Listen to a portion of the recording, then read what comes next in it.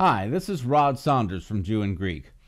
I recently came across a video of YouTuber Keith Thompson proving that free will is a pagan, man-made doctrine. It's only 3 minutes long, but it's provoked me to make a considerably longer rebuttal video.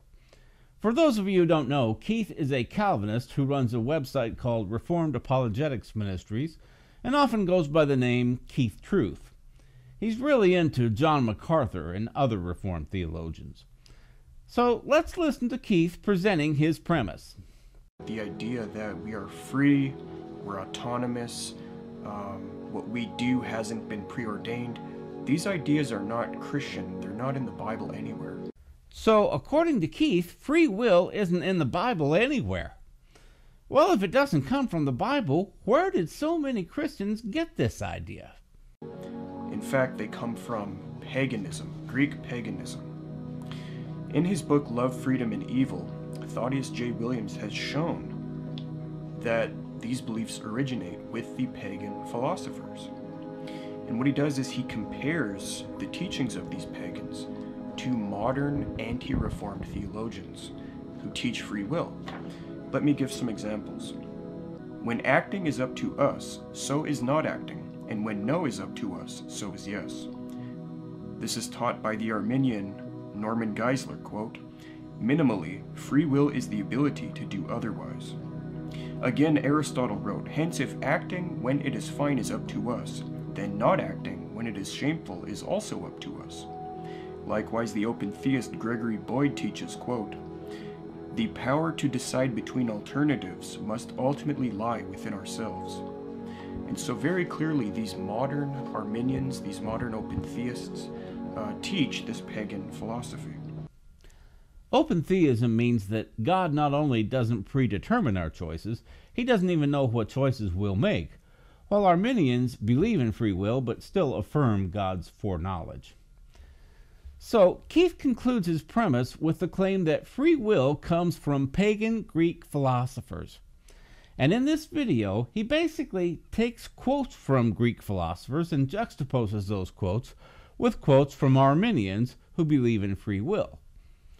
Now, if you're not up to speed on the whole Calvinism versus Arminianism debate, in a nutshell, Calvinists believe that God predetermines that some will be saved and others won't, and that our choice to accept Jesus and receive salvation is predetermined.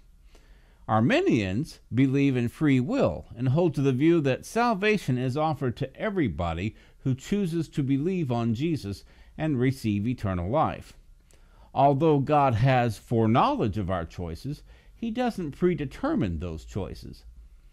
I plan on doing a lengthy discussion of Calvinism in the future, but for now I'm going to focus on what Keith is saying in this video.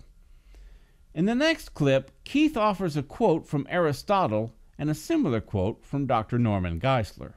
The pagan Epictetus wrote, "Zeus gave you this faculty of impulse to act and not act, of will to get and will to avoid." Roman Geisler teaches the same thing, quote, "One of the things God has given his good creatures was a good power called free will."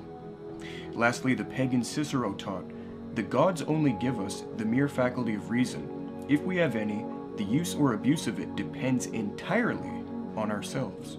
Roman Geisler teaches the same thing, quote, "God made the fact of freedom. We are responsible for the acts of freedom. The fact of freedom is good, even though some acts of freedom are evil. God is the cause of the former." I really like the fact that Keith is bringing Greek philosophy into this discussion because it fits into the whole theme of my website and YouTube channel, Jew and Greek. From the Jews, we get revelation and theology, and from the Greeks, we get empirical knowledge and philosophy. The vast majority of the discussion of free will has taken place in the world of philosophy rather than the world of theology. So I'm going to go into some philosophy here in my rebuttal. Now, Keith is trying to make the argument here that because Norman Geisler said something similar to what Aristotle said over 2 millennia ago, Geisler's comment was drawn from Aristotle and is therefore pagan. That's ridiculous. Just because a non-Christian said it doesn't make it wrong. I mean, even a broken clock is right twice a day. What if Adolf Hitler says the sky is blue? Does that mean it's not? We don't determine whether or not a teaching is Christian based on who else said it, but by whether or not it's supported by Scripture. And the concept of free will is seen throughout the Word of God, even if the expression free will isn't in the Bible. Remember, the word Trinity isn't found in the Bible either, but the doctrine of the Trinity is considered an essential doctrine of the Christian faith. No doubt Norman Geisler took some of his phraseology from Aristotle, but that doesn't mean that the concept of free will originated with Aristotle. In the Garden of Eden, God told Adam and Eve not to eat of the tree of the knowledge of good and evil. Now let me ask you, could they have chosen to obey God? If your answer is yes, then you believe in free will, because free will by definition means that we have the ability to choose between different possible courses of action. This is referred to as the principle of alternate possibilities. If you believe that they didn't have a choice and that they could only choose to disobey, then you believe in determinism, which means that the course of action and the end result are predetermined. In Genesis 4:7, God told Cain that he would be accepted if he did the right thing, but if not, he would fall into sin. Cain was given a choice. He could have chosen not to resent his brother and just offer a more acceptable sacrifice, but he chose a different path. In the book of Deuteronomy, God told the children of Israel, "I have set before you life and death, blessing and cursing. Therefore, choose life." Deuteronomy 30:19. Here, God not only presented Israel with a choice, but told them which choice to make. In John 3:16, Jesus said, "Whosoever believeth in him should not perish but have everlasting life." That means that some choose to believe and others choose not to believe. Unless you think that those who believe or who don't believe had no choice in the matter, you believe in free will. This isn't Aristotle saying this, it's the Word of God. Here's something to ponder. The Apostle Paul had some experience with the Greeks. He went into the Areopagus in Athens and preached Jesus. And in that sermon he said, "For in him we live and move and have our being, as certain also of your own poets have said. For we are also his offspring." Acts 17:28. So Paul was quoting Greek pagans here and using that to present biblical truth. Now, according to Keith's logic, Paul was taking his theology from pagans, but that's just not the case. Paul was using pagan verbiage to communicate biblical truth, the same thing that Dr. Norman Geisler was doing. Notice that Dr. Geisler didn't say Zeus or the gods. Another thing to consider is the logical fallacy of guilt by association that Keith is trying to use here. Since pagan philosophers believed in free will, and since Arminians like Norman Geisler are saying essentially the same thing, that means that Arminians are teaching a pagan concept. Well, let's explore that a bit.